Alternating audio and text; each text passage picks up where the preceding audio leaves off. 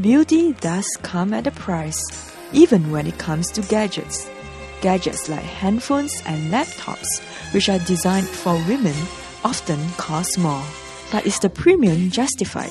This model actually costs about $400 more than the base model. Is there any difference between the specs for the base model and for the Vivian Tam edition? I would say very marginally.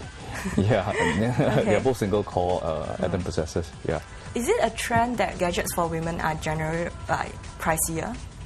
Not exactly. For example, we have the LG Optimus handphone. It's an entry-level Android phone, and it has all the specs that you usually find in entry-level Android phone. So, but the pricing is about the same across the board.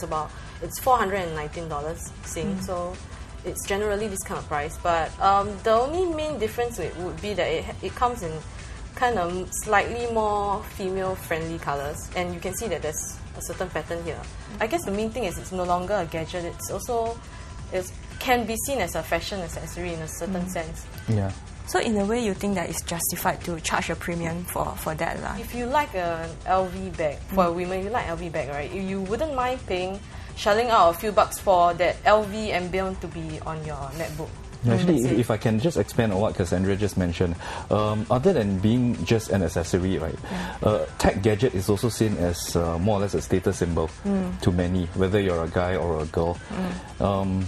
Because I asked her a question recently, if someone were to whip out, a simple basic phone compared to someone who whips out a smartphone, okay, would that change your opinion of that person? And more often than not, the answer is yes. Okay. All right. So I think people don't mind paying a certain premium or a certain price for something which gives them a better status or a better impression in the eyes of others lah. Women are not the only ones who use their gadgets to make a statement. Men do so too. In the next clip, find out more about androgynous gadgets.